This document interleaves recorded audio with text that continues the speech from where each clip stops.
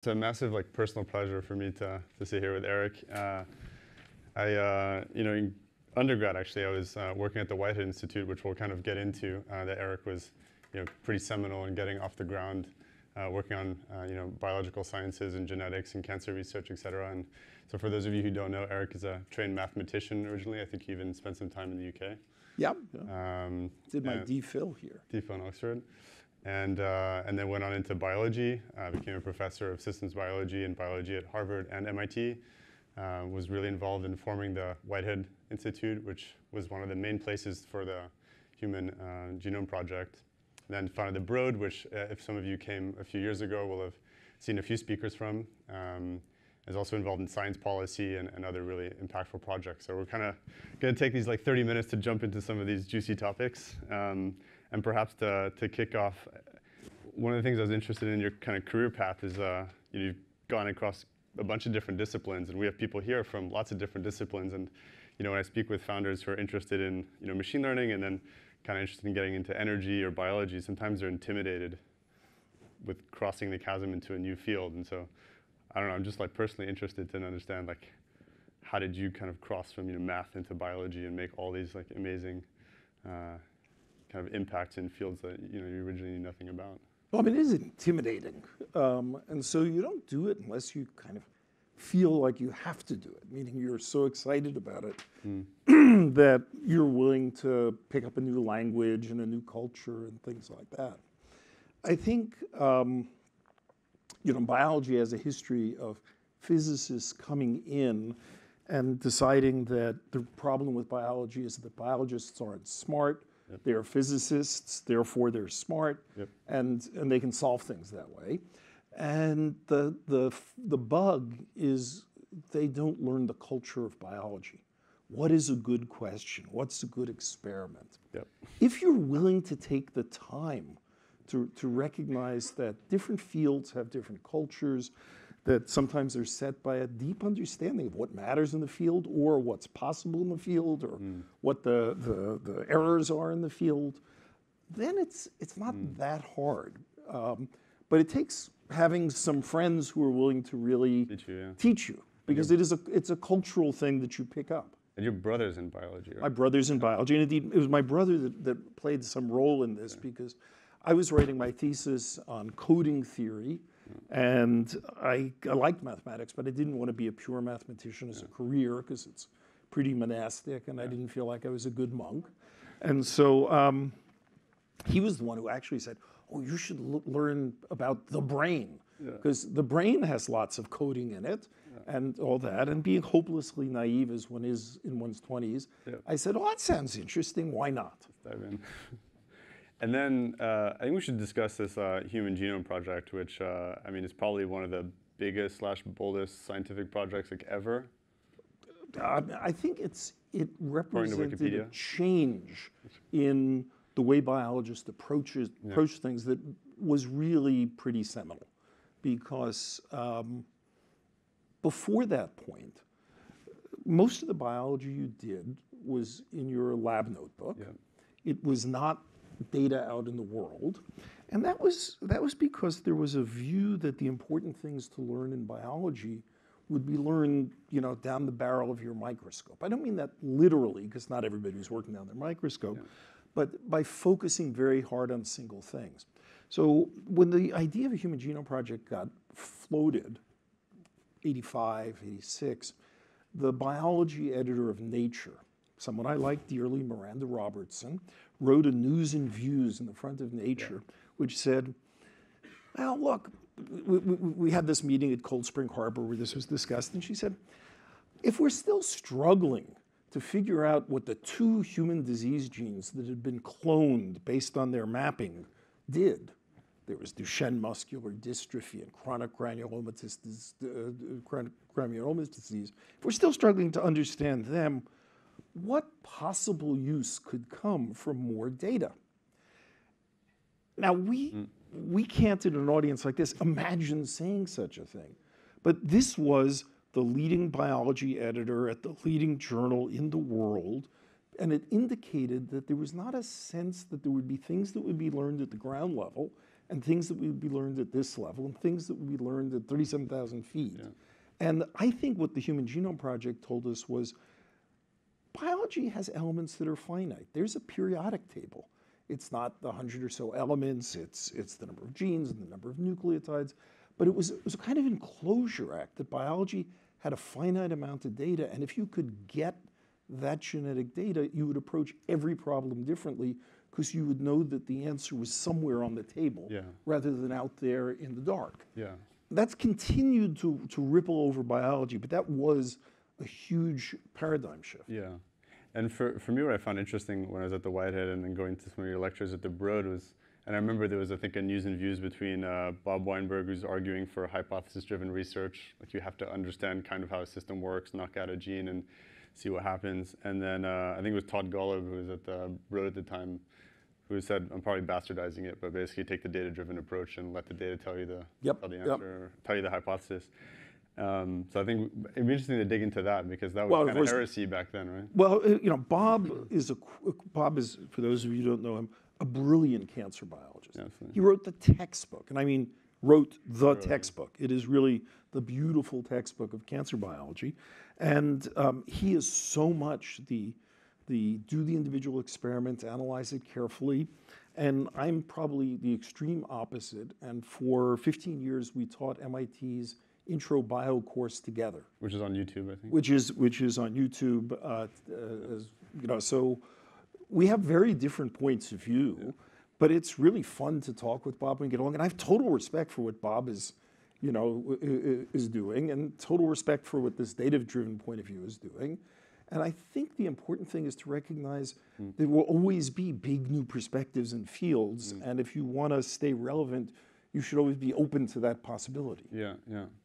But at least in the entrepreneurial space with pharmaceuticals, drug discovery, I think we discussed some of these topics today of using machine learning to sort of ask questions of the genome and figure out, I don't know, what might be a drug target. It's very different from traditional biotechnology company building, which would probably follow the church of Bob a bit more. And it seems like we need, as you said, like discussion between both fields. But at the moment, given like where the world is at in public markets and stuff, there's a bit on the biotech side that I feel, which is like pointing to the tech people, saying like, hey, I told you like software wasn't going to solve the problem, drug discovery. And then like us on the tech side, talking to biologists saying, yeah, but if our machine learning approach works, then we can have a much more systematic way to discover drugs and have a more repeatable engine. So I don't know, I'd be interested in maybe some of your comments if you have any around this kind of like uniting both churches, as it were. Yeah. It's tricky. Well, it's tricky because I have a lot of respect for both of those. And I think the key thing to say is, like, there's not the problem of drug discovery. Yeah. There's the problems of drug discovery. Making a molecule that binds to something really well is very important. And if you can compress the time to do that, that's great. It still is only a fraction of the time of the whole thing, like a small fraction. But it doesn't make it unimportant. If you can tell me that that molecule is less likely to cause side effects, as some of the AI models are going to tell us, that's great. You'll increase a probability of success. You'd be foolish not to use it, but on the other hand, it doesn't get you all the way there. The big money is spent in a clinical trial. Can we figure out how to make clinical trials more efficient? That is, by maximally predicting who are the best people to try this drug in and answer a question and get a... So I think these arguments sometimes, I don't know, get a little oversimplified on Wall Street, maybe. And you're trying to solve at least 8, let's say, significant rate-limiting steps. And I think AI can have a big effect in some of those. And some of them are going to come down to other things that are in medicine. So I'm actually pretty ecumenical in my view of this. That's good. Then it'd be maybe interesting to dive into some of your experience, like at the Whitehead and the Broad, particularly as these organizations are also cross-disciplinary, embarked on very ambitious, bold science. Just maybe some comments around like how you assemble those kinds of teams and set the mission, and and also like there was some tension between the publicly funded projects and the private corporations, and to some degree we have some analogies right now with closed tech and open source tech and. Okay, well that's small questions. Yeah, let's see. Where to start on that? Let's talk about assembling teams, and then remind me if I get lost that you also want to ask this question of public and private and all that. So assembling teams.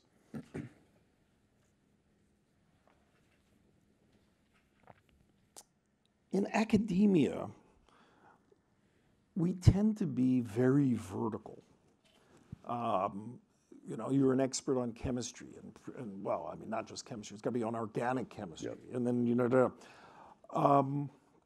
we don't have as many structures that reward either interdisciplinary work or teamwork. Academics are rewarded because they're the first author or the last author on some set of papers, and they have, citations, and people, optimize toward those sorts of incentives. Industry does a fine job of incenting teams with vehicles like a stock, where you have a common purpose, but it only incents work on something where you can appropriate the value of the thing you've created. You can't create basic knowledge that way because you don't own it at the end.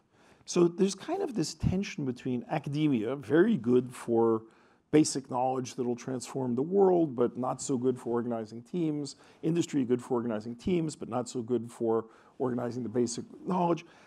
I think academia and industry have to move to create other environments in which people are incented to work together in teams. And I think the Broad has been an example of that, where young people come to the Broad not to be some ant in an army doing something, but because they think it's going to be an incredible jumping off point for their careers. Right. But because of that, they're willing to give of themselves toward common effort because they will gain from it. There's an enlightened self-interest from saying, if I spend half my time on this team, and because of that, I can be 10 times more effective on the things that I personally am doing, it's a win-win.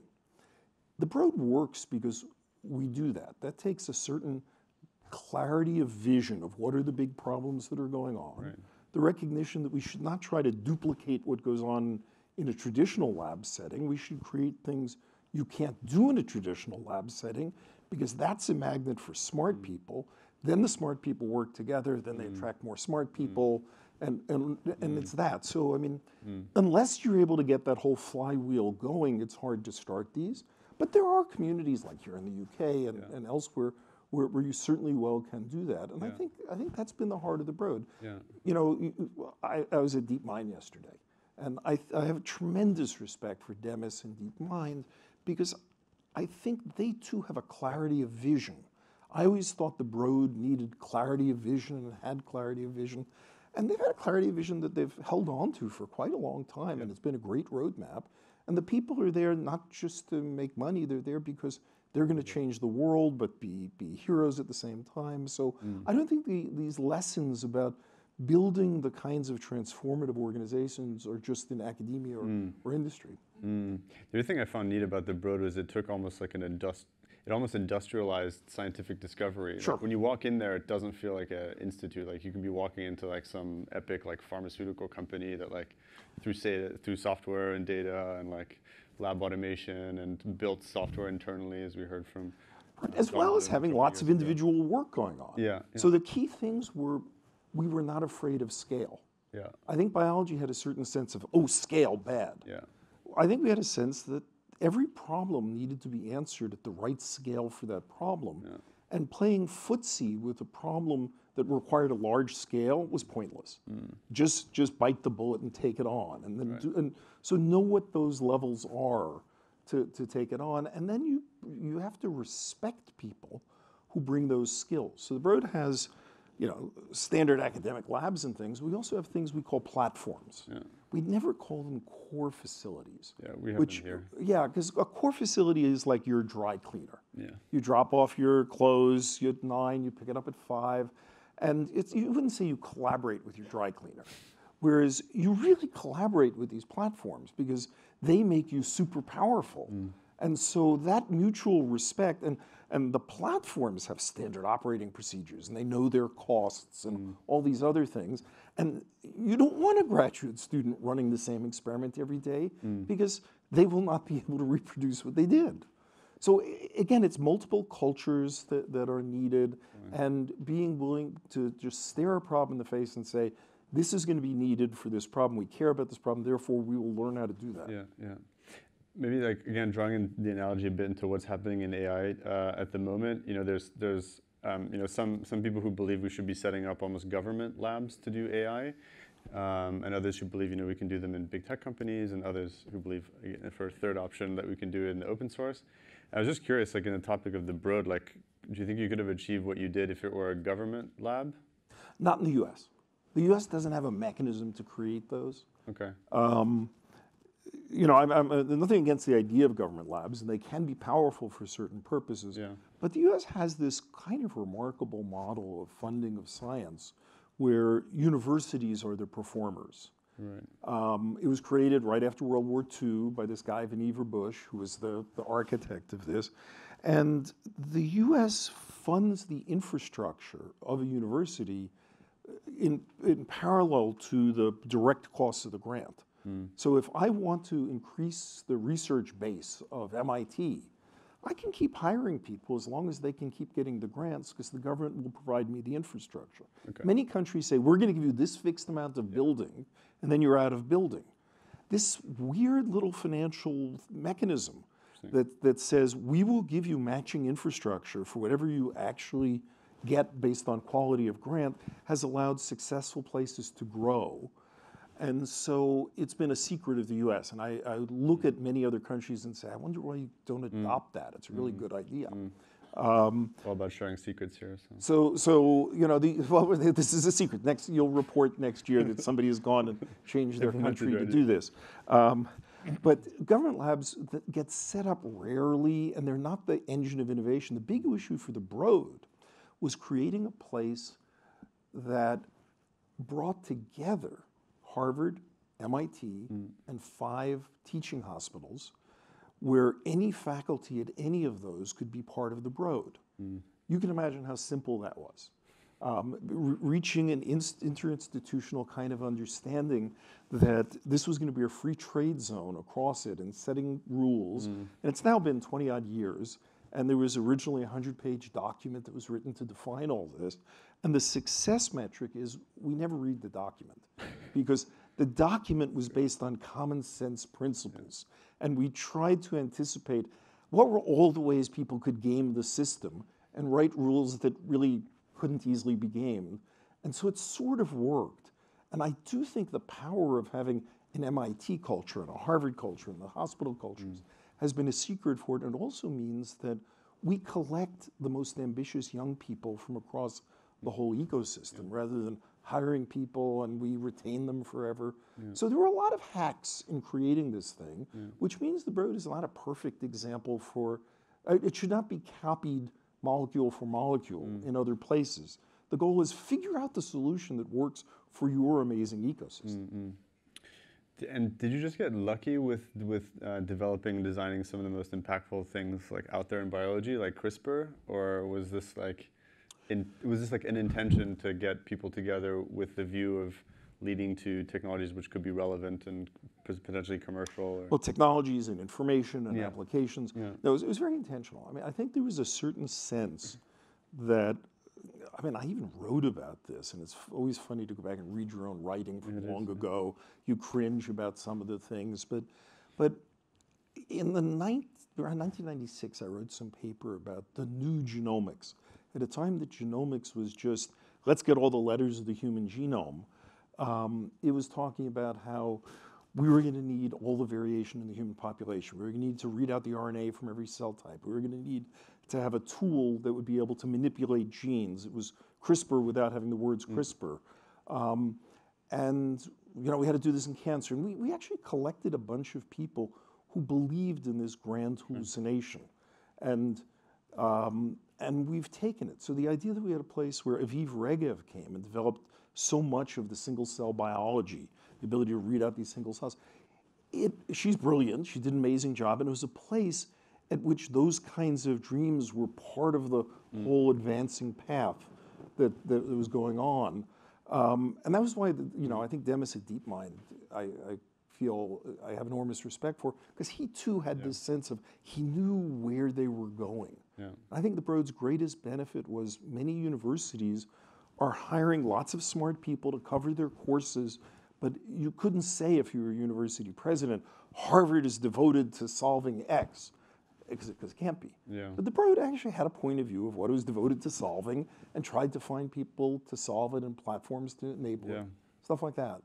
Yeah, I mean, it's really inspiring, and I mean, I like talking to you just like brings you back to spending a few years in that environment. You can come back over anytime. Yeah, offer me a sabbatical, I'll take it. Yeah, okay. We're on the record for that purpose. The rest of it we'll do off the record, but I'm happy to have you come over. Yeah. Sweet, great, mission accomplished.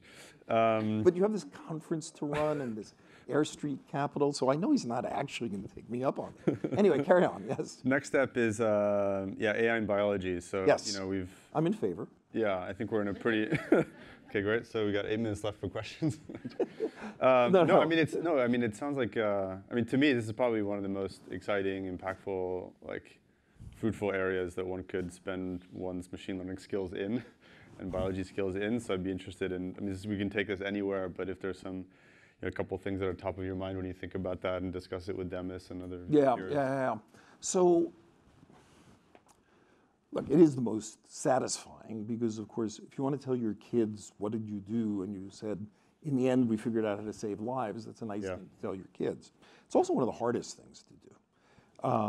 I am in awe of the progress in AI.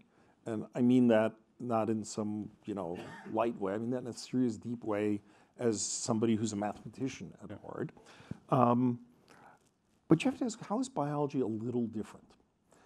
So take the example where it's been unbelievably successful, protein folding. So protein folding is a really well-defined problem where we have a massive amount of data because nature keeps generating proteins and you can throw them in and learn from them. And what you're trying to do, the output is really clear. It's the position of atoms. Yeah. So chemistry, I believe, is a great application. Yeah. The really biggest challenge right now is like cell biology. Our ability to collect the kinds of information we want about cells is only just now ramping up. We don't have all the data we need about how cells respond and what they do, and there are early efforts to say, oh, let me figure out which drug will cure diabetes. But honest to God, we need both amazingly more data and new models. So if you ask me, let's go back to that. There's the sequence of the genome. There's all the variants in the genome. There's the gene's expression pattern in tissues. I work my way up and I've got all the cell types and all that. What is the next thing that's needed? The programs of biology, the programs of the human cell. Just like the genome was once thought to be infinite and now is on your iPhone, there's a finite number of programs that run in cells. I don't know what the number is. Is it 72,000 or something? But there's a finite number of programs. At some sense, they are the functional expression of all of biology. They are the functional latent space in which we want to describe any cell type, any infection, any state. The thing for biology over the next 5-ish, 10 years max, is to be able to take tissue in any setting, a sample, a cancer, and say, I'm going to be able to recognize the 47 programs that are running in it right now and give me guidance as to where to intervene to do something. That sounds about as crazy as getting the genome or getting all the cell types, but I don't think it is. I think, in fact, as I'm looking at some of the work in large language models now being applied to gene expression, and then you think about the attentional mechanisms that are built into that, you could ask, I wonder if those attentional mechanisms are really finding the programs for me, or maybe some other thing is finding the program. There's a great conversation to be had between AI and biology, but you can't scrape the web because we don't have all the data we need, so it'll have to be a conversation that says, and what kind of more data do we need? How do we make it cheap enough to gather and back and forth? But it's incredibly important, but like what we said at the top of the conversation, you have to go in with a deep respect for the nature of problems, the taste about problems, what's good. Because I think large language models do a great job in language, and they've shown us how utterly generic they can be. But I think we've thought hard about natural language processing for a very long time. I think biology has different sets of principles. And as long as we're open to learning both of those simultaneously, then I think there's a tremendous amount of progress to be made. Yeah, I mean, there's a discussion with Michael Bronstein and a few other speakers around like the importance of priors in machine learning. And I mean, biology is and chemistry is one of those domains where we do have a lot of them.